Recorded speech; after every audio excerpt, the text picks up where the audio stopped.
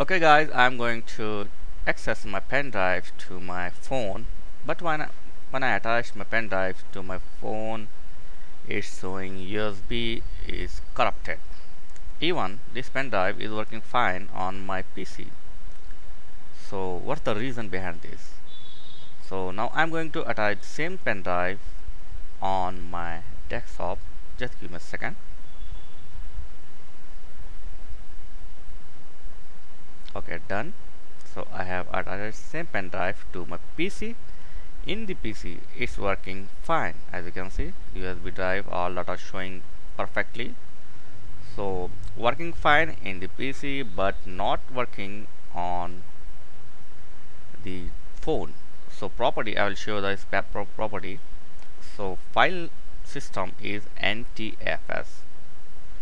So now I am going to try one more thing to repair this. Let's see how it works. So I'm going to format it. So let me zoom in.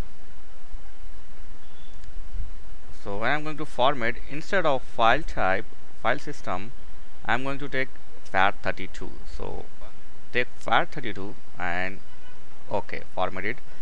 But remember one thing, doing format will erase all data from your pen drive. So before you format, it's better to take the backup. So yeah, it's complete. So pen drive is successfully complete with FAT32. Now I am going to use this pen drive on my phone. Let's see how it works. I hope this will work. Yeah. So okay, attach the pen drive. Now let's see setting and storage. Yeah, boom, I got USB drive. This is my pen drive. Yeah, it's working fine. Okay, nice.